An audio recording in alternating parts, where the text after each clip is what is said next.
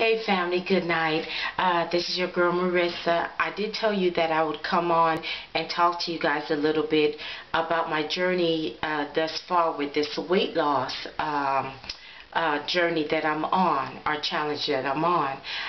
It is nighttime now and I am getting ready to go to bed, but I wanted to be kind of, refreshed, and I had to take a bath and eat and all that stuff before I was able to do the video, because I mean that workout wore me out. I'm feeling really good about this challenge thus far. I'm really happy with the way things are going. It's not perfect, but I'm happy. Yesterday, which was yesterday, the fourth day of round 3,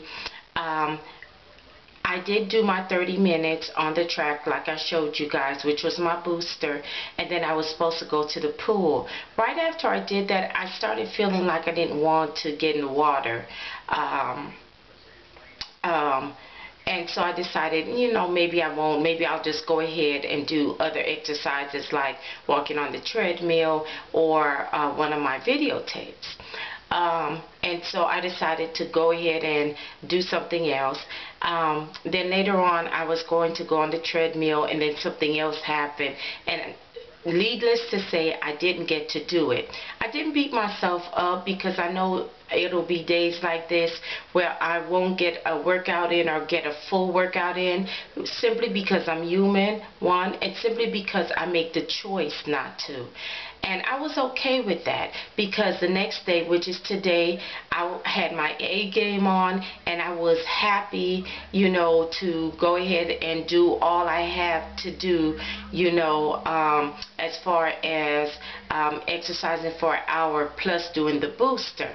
And then tomorrow again, I plan on doing the same thing, just earlier. So I think what I'm going to get is my hour around the track, and then maybe do the booster a little bit later on in the day.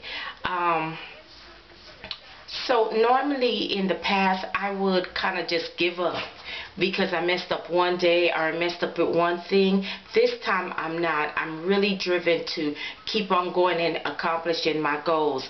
If I see something that's not really working for me, like the aqua aerobics was nice, but it was more low impact than my walking, because I'm doing fast walking and I'm doing it for an hour continuously. With the swimming aerobics, we had to stop and get this equipment or move, to this side. The thing with the Zumba, I felt that it was good, and it was a little faster than the walking, because the momentum and the pace the lady kept was fast. But again, the walking, it does something for me. It's my own pace, and I really feel the burn. I have my waist cincher on that is burning a lot of water weight and regular weight. The fat, I just feel like it's really melting me down, and my waist is coming like this within not even 3 weeks, 4 weeks, because I exercised for 1 week before I even started doing the 10-day challenge, and this week will make 4 weeks, and I do see a difference, and I do see a change, a lot of change in my tops, and because they're more bigger and baggier on me, and which I'm happy about that, and a lot of change with my stomach area.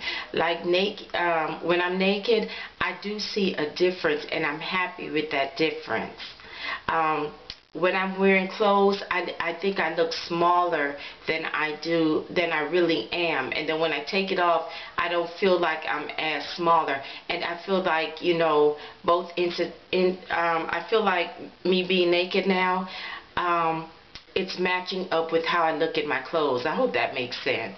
But I am really enjoying the journey. Thank you guys for watching, and thank you, dear. Thank you for comment and subscribing. I really do need the encouragement, and I appreciate it.